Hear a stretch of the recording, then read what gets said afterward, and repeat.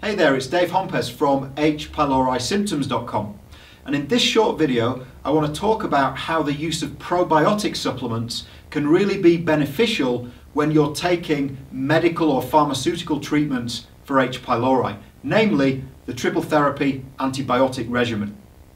Now, I've researched this subject in a great deal of detail, and I can tell you without any doubt whatsoever that there are dozens of studies that have been done that show that when you take probiotics during your treatment, you actually gain two specific benefits.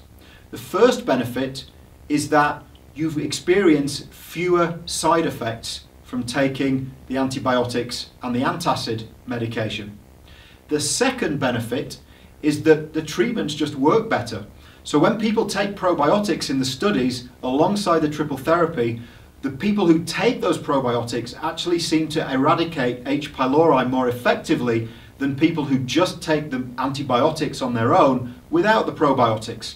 So there are a couple of really major benefits. The question is, which probiotic formulation do you choose? And that's where it gets a little bit hazy and a little bit difficult, because a probiotic formulation for you might not necessarily be the best one to use for someone else. So we're all very individual in the way that we deal with and tolerate these different products.